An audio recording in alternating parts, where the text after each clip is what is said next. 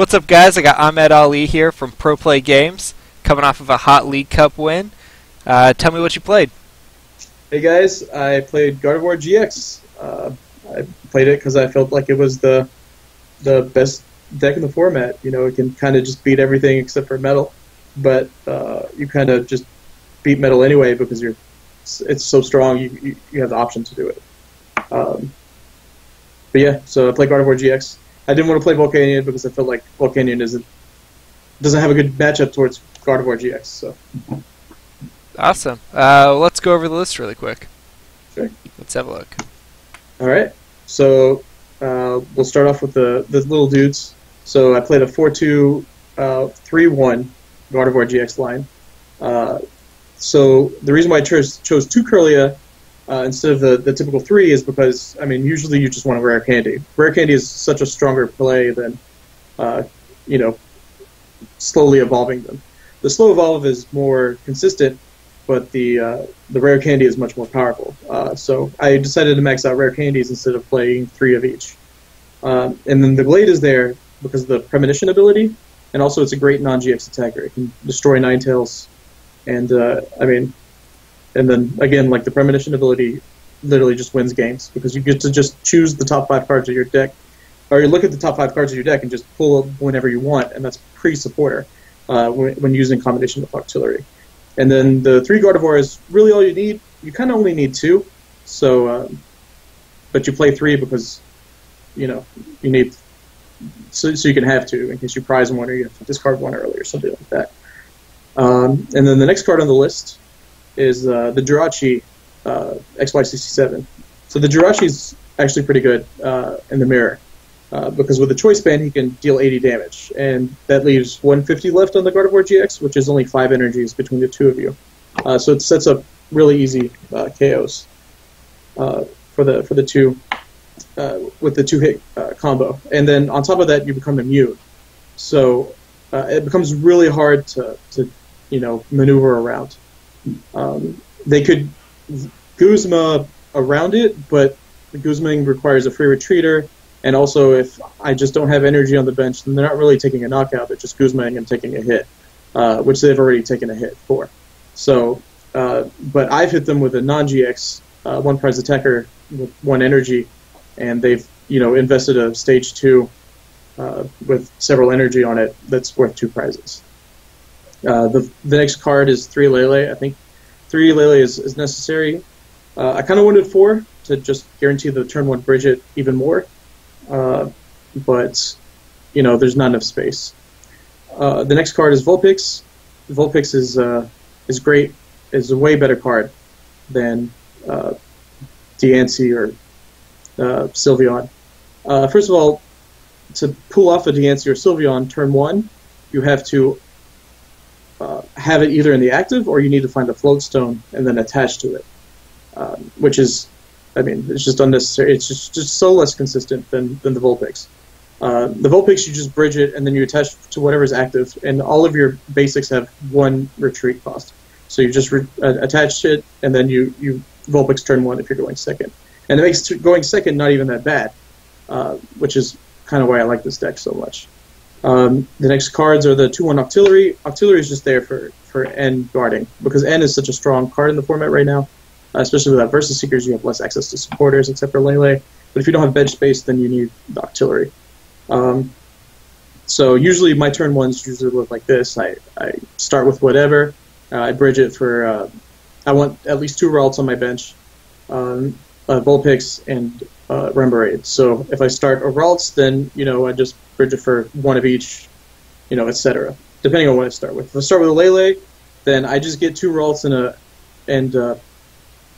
I go first. Then I get 2 Ralts and a Remoraid, and then the next turn I usually just Ultra Ball for the Vulpix, or if I'm lucky enough to get a turn 2 Gardevoir, which actually happens a lot because I play 4 Rare Candy, then I just go on with that.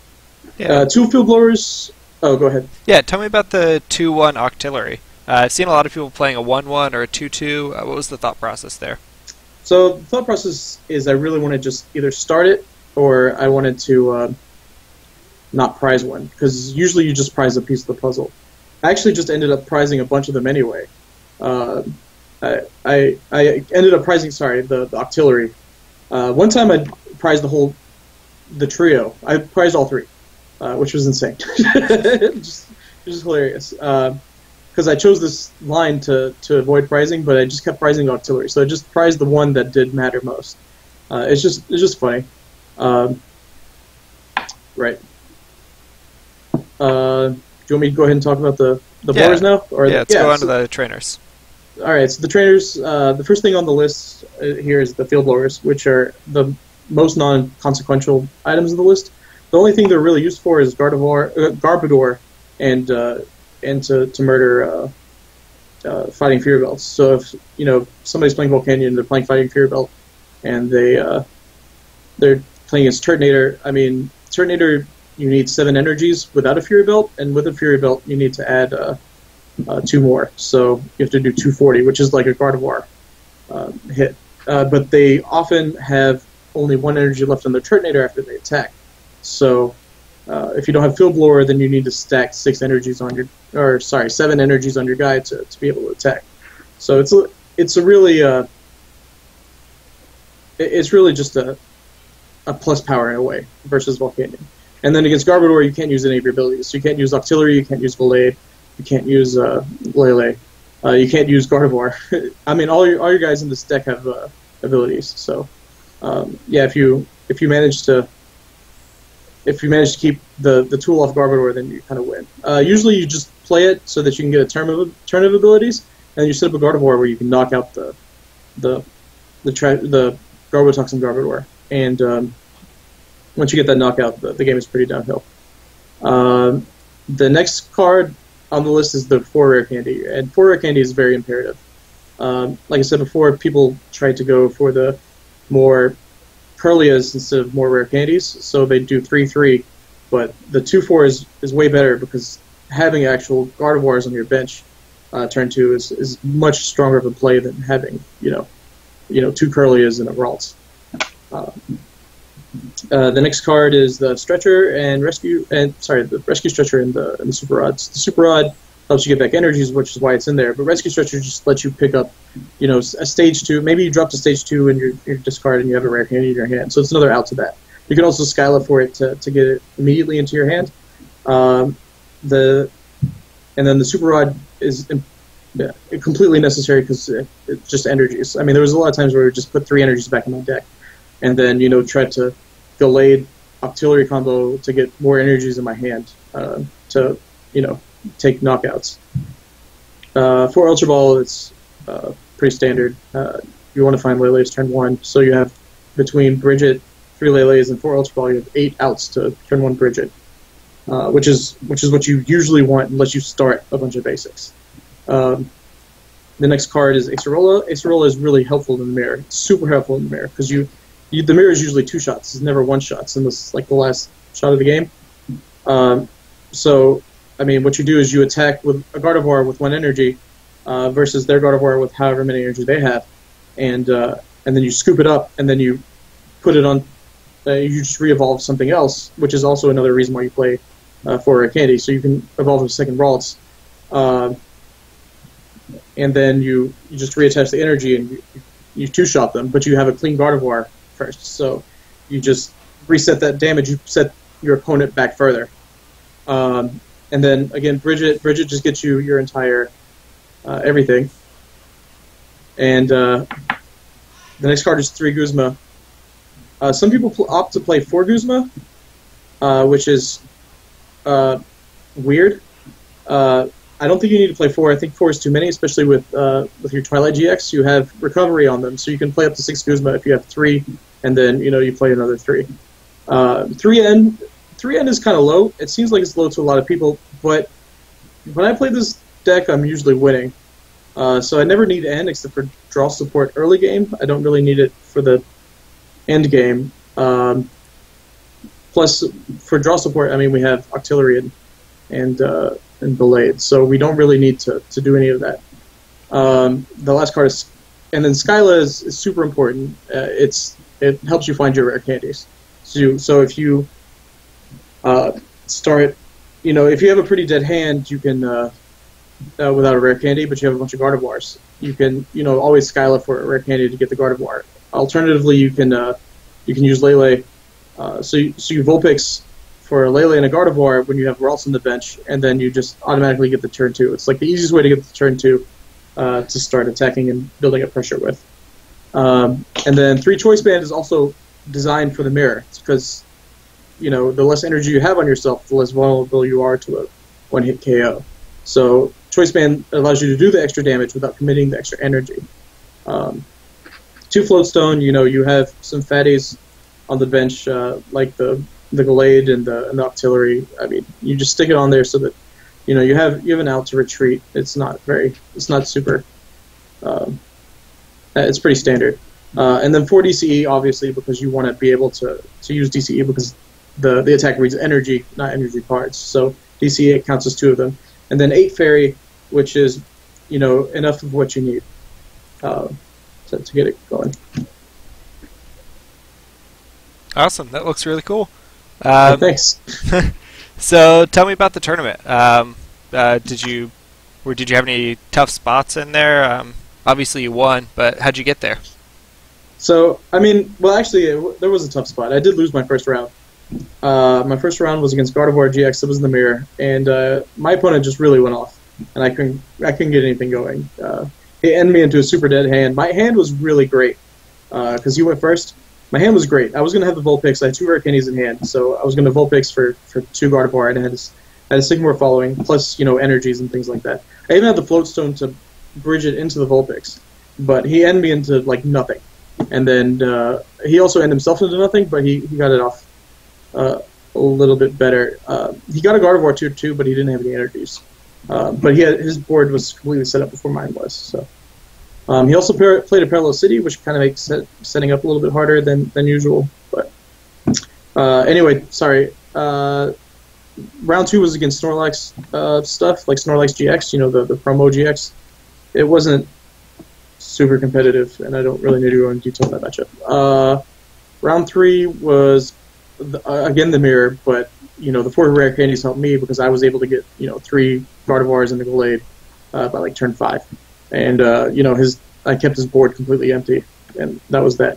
Round 4 was against Metagross. I beat Metagross just by being over-consistent. I made a bunch of risky plays that if he had the outs too, he would have won. But, I was playing against Gardevoir. I was playing against Metagross, so sometimes you just want to play against risky plays. You just want to make risky plays when you're playing against the Outlaws, because otherwise you might just lose. There was some turns where he had, energies on one guy, and I could knock it out with a Lele, but that would leave me supporterless for the rest of the turn. But, by knocking out that, he ran out of energies, and I was able to clean sweep with just the Lele, and then take my final prizes with Gardevoir GX. And then round 5 was an ID, because I was 3-1-1, and then I bubbled in, well, not bubbled in, but there was one bubble out at 9th place, so that was unfortunate for him. And I thought my resistance was going to be pretty bad because I lost round 1, but it wasn't. Brian's was a little bit worse, and then there was a 9th place who was actually worse than both of us. And now we're on to top 8. Top 8, I played against Volcanion, and I don't know if you know this, but I'm pretty famous for playing Volcanion. But I don't think it's that great right now in the format. I think it's pretty good. I think it beats all the things that Gardevoir can't beat, because there's a lot of people trying to beat Gardevoir, so they're playing a bunch of metal and a bunch of random crap. So Volcanion is the answer to that, but it doesn't beat Gardevoir itself, which is the best deck. So I played the best deck instead of the deck that beats everything but the best deck. Anyway, I went 2-1 against that matchup. It was pretty solid. Game 1 I set up fine, and I just took the game. Game 2 I didn't set up, so he took me out, and then Game 3 I set up, so I just won the game. Top 4 was against Espeon Garb. Espeon Garb is a little bit tough, especially since he plays the Espeon EX as well. That's, with the Miracle Shrine ability, or Miraculous Shrine. And what it does is it picks up your Pokemon and puts them back in your hand. So if you play it with Potown, or you play it with things that spread damage like Divide GX, then you kind of just lose Gardevoirs by them just Miraculous Shrining. He was too set on that idea, and it was his downfall, because I just played around it because I just attacked his Espeon with Lele and didn't evolve my Ralts, and then or I would evolve it once, so he would like want to get rid of the rare candy that I used, so we would just play it again. But then I played with 4 rare candy, so I just rare candied it again after I killed it because I just hit it twice with a DC and a Choice Band. And then I lose the Lele, but then I have a Gardevoir that's pretty fresh on the field, and then I just sweep the game from there. And then the finals was against you, Ryan, the Volcanion, and there was a point in the game where I thought I had knocked out his Turtonator, and it was funny. This is game 2, and I 2-0'd you, and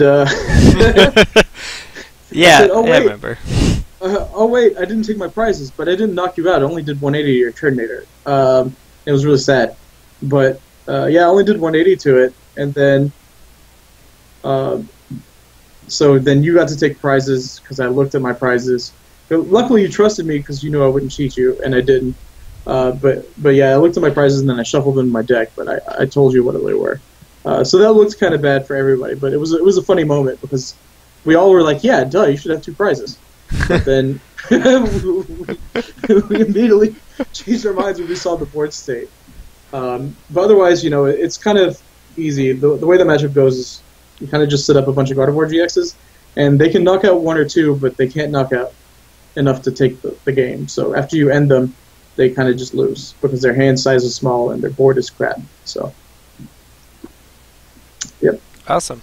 So you like Gardevoir? Is that a deck you'd stick with going forward?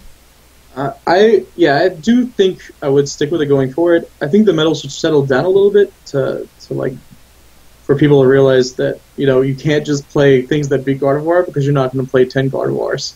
You have to play things that also beat other things, and it's a little bit difficult right now. I think the only thing that can beat almost anything is Gardevoir with maybe Espeon or Gallisapod, just because it's so versatile and it can put your opponent in such bad pressure positions that they just can't one-shot their Gallisapods. And then with 4 Acerolas, you get out.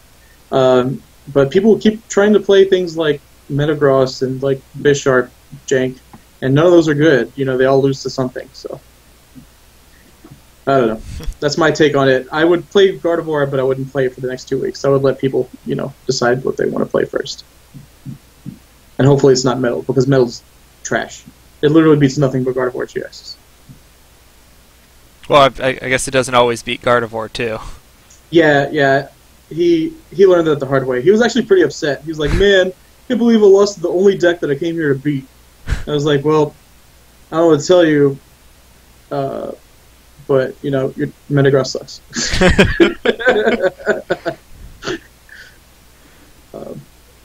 And yeah, Gardevoir is a really strong deck. I mean, just the fact that it can hit infinite numbers and just has such high HP is just devastating. I mean, the Metagross matchup really isn't 10-90 like people think it is.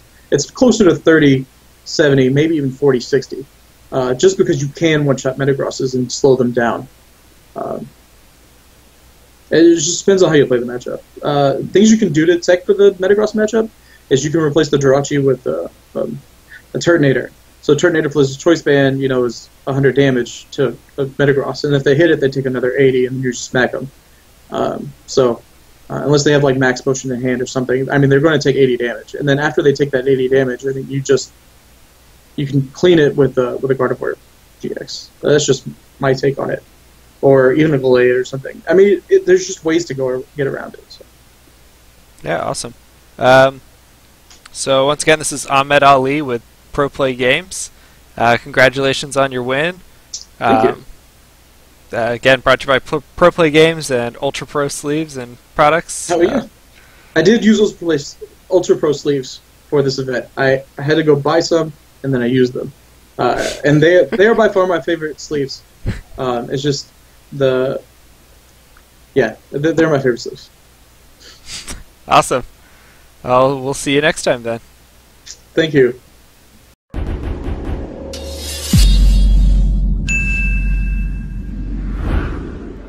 I played just double Dragoons, 3 of these, just 1 and 1.